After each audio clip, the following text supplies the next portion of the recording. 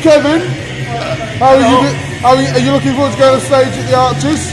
Yeah. That's a yes. Is that a big yes? Yeah. That was a big yes. Right, here is our stage for the night. It's the first time I've ever played an orange amp in my fucking life.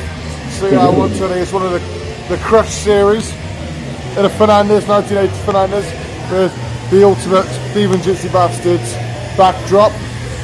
Yanni's kit, looking beautiful with the Fargo Tours logo there. Make sure you hit them up if you want any gigs in Coventry or the surrounding areas.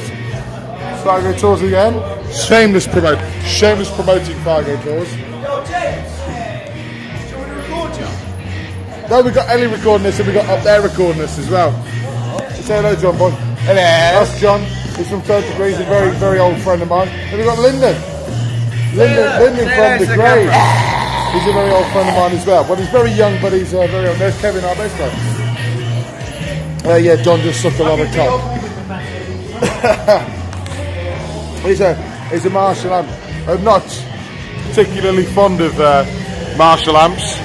I think they're a little bit overrated. I'm not too sure why I feel that. I think every Marshall amp I've played has been in a practice room and it's not had the fucking tubes changed in it, or it's been battered and bruised and not looked after. So as far as I'm aware, Marshall amp sounds shit for me. It's not the amp of choice, but they still kick-ass amps nonetheless. Otherwise you wouldn't have people like Zach Wild and Slash using them. There's all of everybody's gear at the Arches. The bar's closed apparently. You can't see it because it's pitch black. And we got the DJ Bugs up here. Hey Sam! Fancy seeing you here. I know, yeah. You have to come into the light, man.